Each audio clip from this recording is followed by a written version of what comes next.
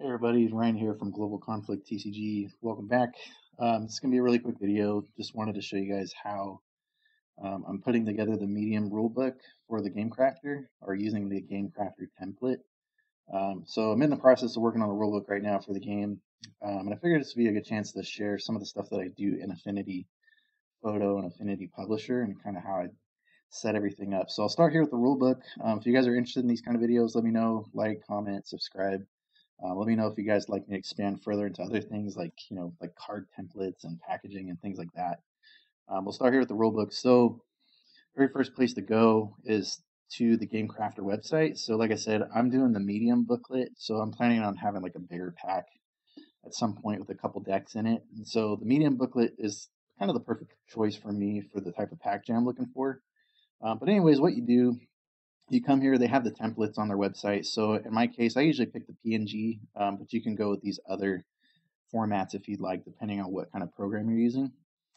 And then the big thing here to recognize is just that they tell you down here on the image size. So if you're using Photoshop, or if you're using Affinity like me, or if you're going to use like another option like GIMP, it doesn't matter, whatever photo editor you use, make sure the template that you create meets this image size. That's very important. So once you get to the uploading part, your images need to match these pixel counts. So let's go ahead and go back to Affinity. This is just an example. So like if I show you here real quick, this is the rule book that I've been working on. You can see here it's the maximum is 20 pages for a printed rule book, which is what I have here. But if we take a look, so I'll go ahead and turn this picture off. We just have a blank screen here, and if we click on it, well, actually it's hard to see, but we'll go ahead and open this image, and we'll take a look. So this is just a drag and drop image, but if we take that off, or if I put up the template, you can see here's that downloaded PNG template that I was talking about. So the main thing you want to do is, when you create your file, right? So you create that 1125 by 1550 pixel image or template in your program, you're going to go ahead and drop this image from the Game Crafter. And what this is going to do, it's going to give you the proper outlines that you need, and it's going to show you where to keep your text and your images for the rulebook within, what boundaries they need to be within in order to be safely printed.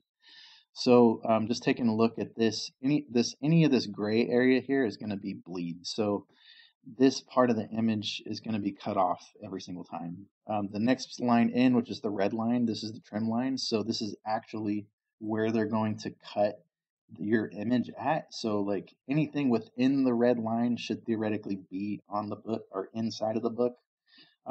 You do have to take into account there might be some shifting or some bleed over, so it could shift a little bit. But in general, when they make the cut, it's going to be at that red line. And then you can see here the blue dotted line is the safe zone.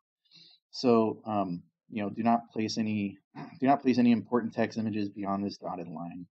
Anything past on the line has a potential of being trimmed. So like I said, the real key here is to keep everything in that dotted line. And so just to get to it, the real tip that I want to share within this video is when you use this template, you can leave this template and maybe like change the opacity a little bit and try to lighten it up. So like in this case, I could kind of thin it out, and then I could add things to it while keeping within these dotted lines.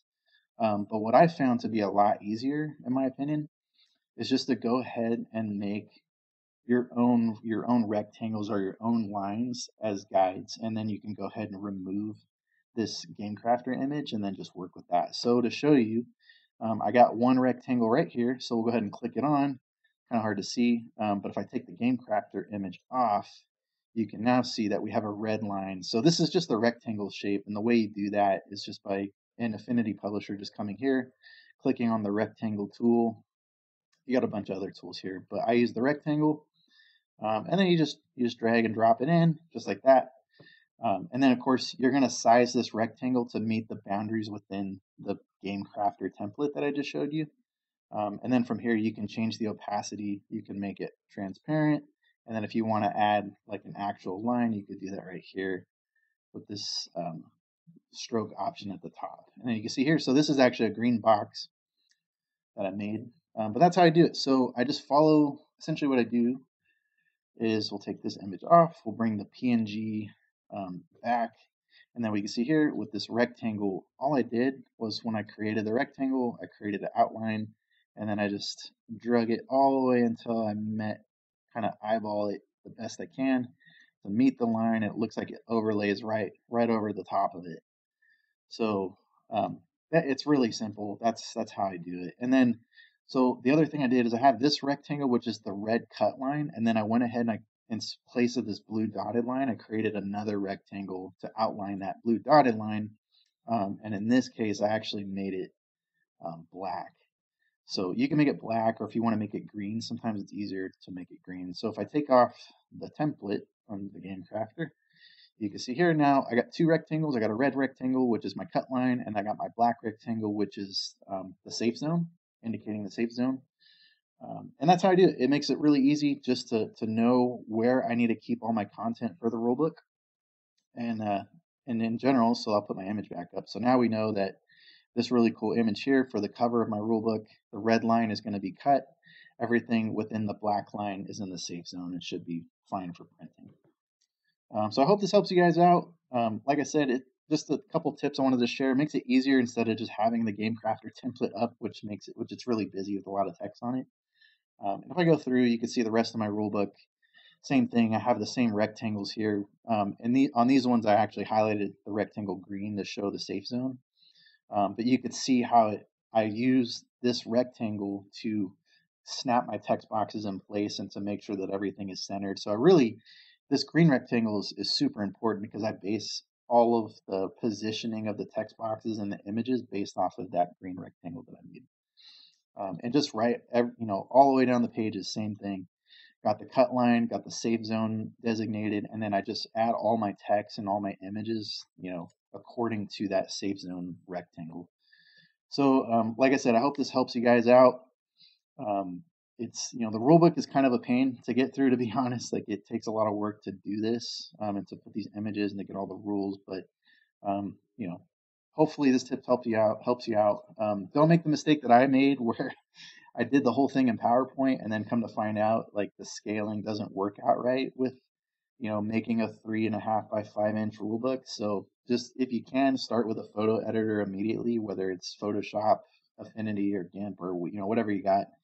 I would just immediately go in here and start working on it within a photo editor, so that way you can ensure you got the proper size from the get-go instead of doing twice the work like I did. So that's it. Hope this helps. Like, subscribe. Let me know if you guys have any comments or any suggestions, or if there's any other type of videos you'd like to see. By all means, let me know. Appreciate you all, and we'll see you on the next video. Thanks.